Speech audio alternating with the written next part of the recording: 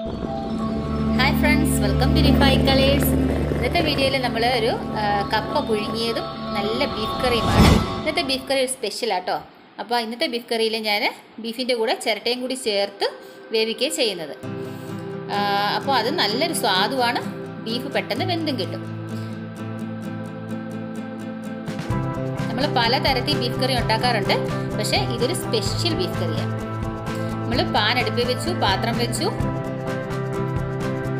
ആദ്യം നമുക്ക് കപ്പ പുഴുങ്ങിയെടുക്കാം.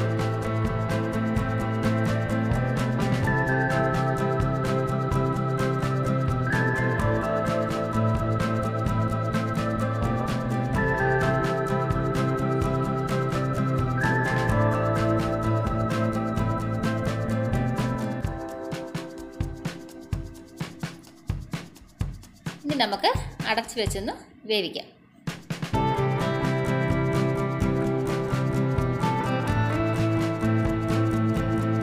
കുറച്ച് ഉപ്പിട്ട് കൊടുത്തിട്ടുണ്ട്.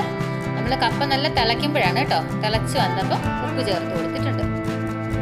അപ്പോൾ ഇനി നമുക്ക് ഒന്ന് ഇളക്കിയിട്ട് കുറച്ചും കൂടി ഒരു വേവാനുണ്ട്, നോക്കിയിട്ട് നമുക്കൊന്ന് ഊറ്റിയെടുക്കാം.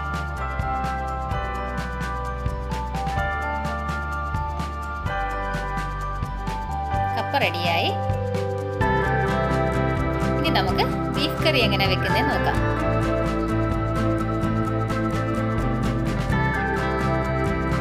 നമ്മളിപ്പോൾ ഒരു പാത്രത്തിലോട്ട് ബീഫ് ഇട്ട് കൊടുക്കണം.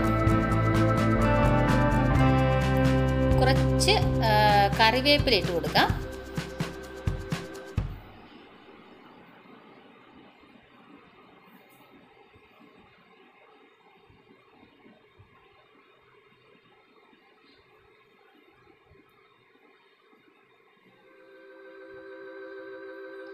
ഒരു 2-3 വറ്റൽമുളക്,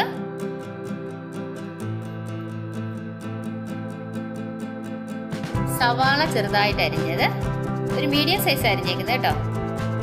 ചുമന്നുള്ളി ആയാലും കുഴപ്പമില്ല. 2-3 പച്ചമുളക് ഇട്ടിട്ടുണ്ട്.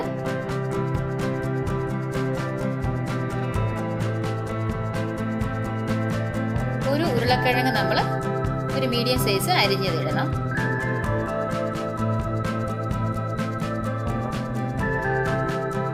ഒരു ടൊമാറ്റോ അരിഞ്ഞത്,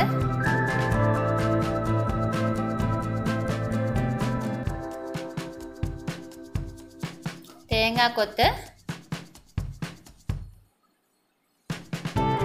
മുളക് പൊടി ഓരോരുത്തർ എരിവിനനുസരിച്ച് കേട്ടോ, കുറച്ച് മല്ലിപ്പൊടി,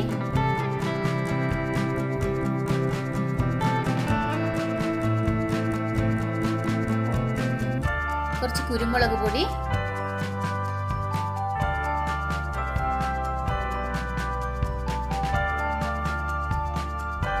കുറച്ച് മഞ്ഞൾപ്പൊടി,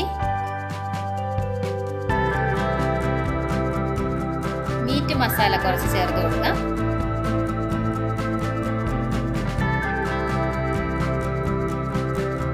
ഉപ്പ് ആവശ്യത്തിന്.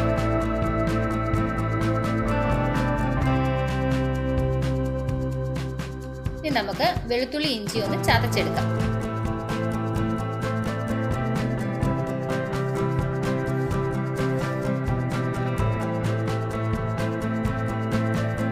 വെളുത്തുള്ളി ഇഞ്ചിയും കൂടെ നമുക്കൊന്ന് ചേർത്ത്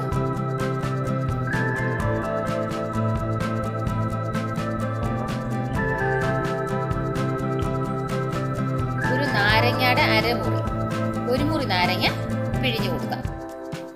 വിനെഗർ ആയാലും കുഴപ്പമില്ല കേട്ടോ.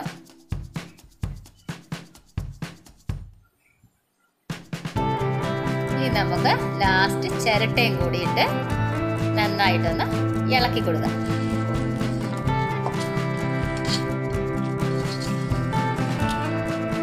ഇനി നമുക്കൊരു കുക്കർ അടുപ്പിൽ വെച്ച് കുറച്ച് ഓയിൽ ഒഴിച്ചു കൊടുക്കാം.